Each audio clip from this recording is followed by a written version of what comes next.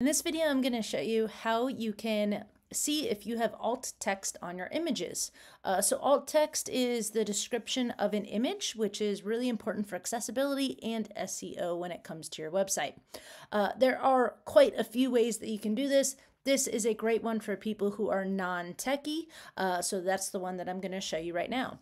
If you are using Google Chrome, there is an extension that you can download that if you look up here on the right where my mouse is, you'll see this little searchy magnifying glass with alt written in the middle of it. If I click on that, you can now see that the alt text that I have for my image pops up above the image. When I click that, it goes away. That's what the site looks like. Then it pops up for the pages. If it's not there, it will say it's missing information like these.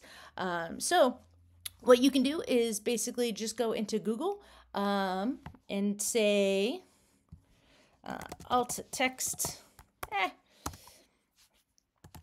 Chrome extension and not S. And this is it, image alt text viewer. You can click on that, and then instead of remove, this would say add. And that's the one that I'm using currently.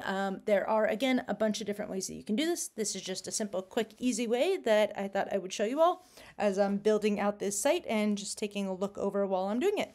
All right, have a good one.